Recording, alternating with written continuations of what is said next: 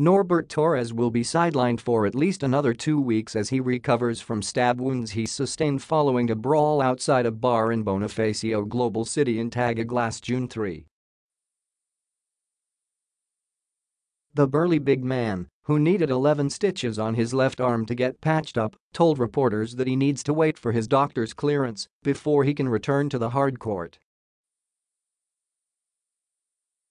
"They said around 14 days before I can continue to play again," Torres, sporting a bandage on his left arm, said after watching rain or shine's 104-94 win over the Blackwater Elite on Friday, June 8. That means the 27-year-old could miss games against the Phoenix Fuel Masters on June 16 and the Meralco Bolts on June 24. But if it's any consolation, he can make up for lost time with rain or shine, already assured of a quarterfinals slot after improving to a league-leading 7-1 record.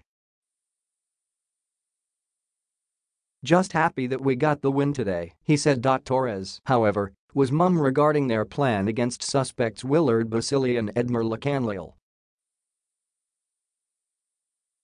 He said he plans to meet up with Jiren Tang and Thomas Torres, who also sustained wounds in the brawl.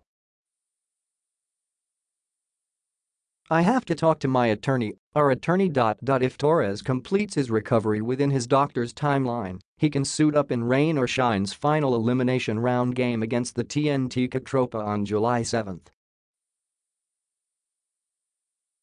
I'll probably wear like an arm sleeve when I do come back. With arm sleeves probably," Torres said.